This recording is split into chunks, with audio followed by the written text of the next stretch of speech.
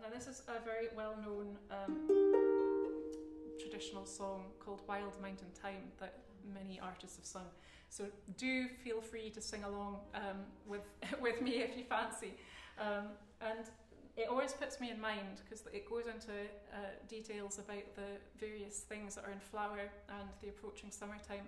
Now I know that it's autumn here going into winter, but back home we've got all of the new growth, you know, the blooming flowers, and at the moment it's wild garlic is in abundance, as well as the wild raspberries that you get.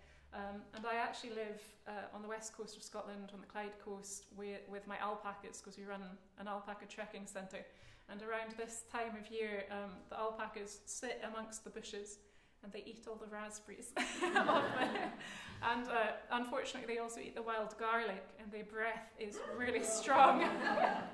So when you're going up to give them, you know, their nail clips or whatever other maintenance they need, they breathe into your face, and it's not nice.